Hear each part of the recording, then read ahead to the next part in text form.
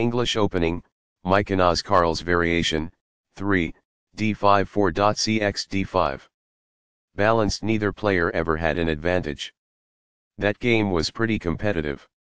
Black had a good opening, but white was on another level. That was an incredible middle game by both players. Both players had incredible precision in the endgame.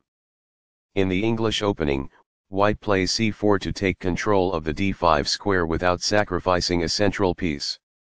This is a more patient opening. The pawn push on d5 is ready with e6, and the bishop on the dark squares can advance. This develops a knight from its starting square, activating it. By doing this, a knight moves out of its beginning square and into the action. The e4 square occupies space in the middle, rules the d5 and f5 squares, and promotes the development of the light-squared bishop. d5 takes space in the center and attacks the e4 and c4 pawns. Cx d5 captures the pawn and opens the f1 a6 diagonal. Backs off. This strikes a rival knight. This offers an equal trade of pieces. It is the last book move. The bishop will be better off as a result of this. It is ideal. This pins the other side's knight to the king, rendering it immobile. It is ideal. This divides up parts by launching multiple attacks at once. It is ideal. This defends the attacked bishop.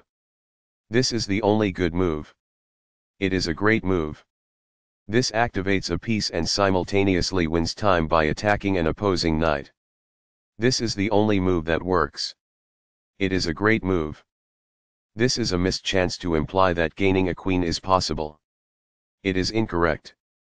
There was only one good move in that position. This ignores an opportunity to add a defender to a vulnerable knight. It is a mistake. This is how you win a bishop's favor. It is a wise decision. That was a great move and very hard to find. It is brilliant. This takes down a weak bishop. It is ideal. Castling gets the king to a safer square, out of the center of the board, while also developing a rook. Castling to the same side of the board as the opponent avoids some of the attacking associated with opposite side castling. This is the only move that works. This threatens to win a pawn. It is a great move. This develops a bishop off its starting square, getting it into the action. This threatens to win material. This prevents the opponent from being able to win a pawn. It is best. This prevents the adversary from gaining an advantage. It is ideal. The pawn is now on a square that is safer. It is ideal. Among the best actions. It is quite good. It is a fair deal after all captures. It is quite good. Recaptures. This threatens to kick a bishop. It is best. That is a logical response. It is quite good. The opposing bishop is kicked by a pawn, and must now move or be captured. It is best. This is an equal trade. It is best. Recaptures. It is quite good. A very strong play. It is excellent. Backs off. It is ideal. This poses a risk of winning a rook.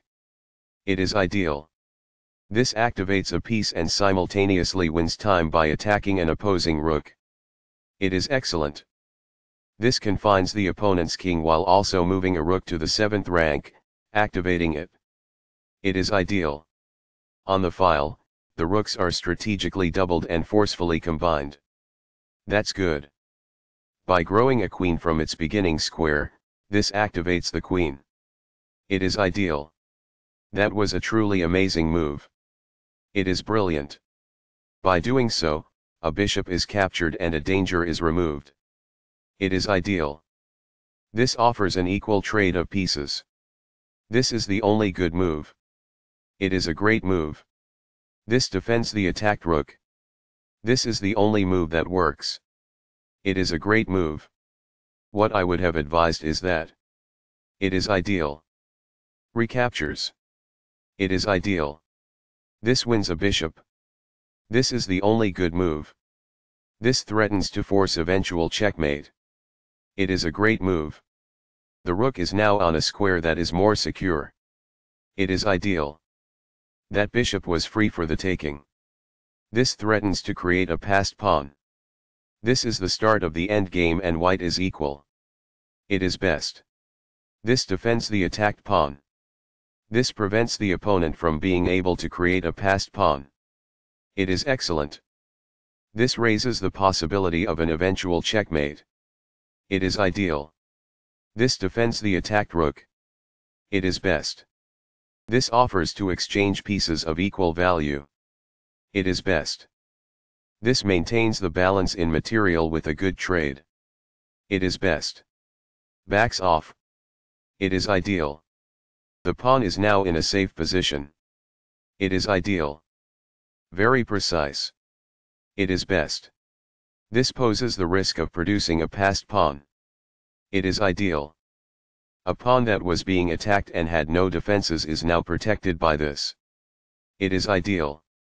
By moving it from the back rank, this activates the king in the endgame. It is ideal.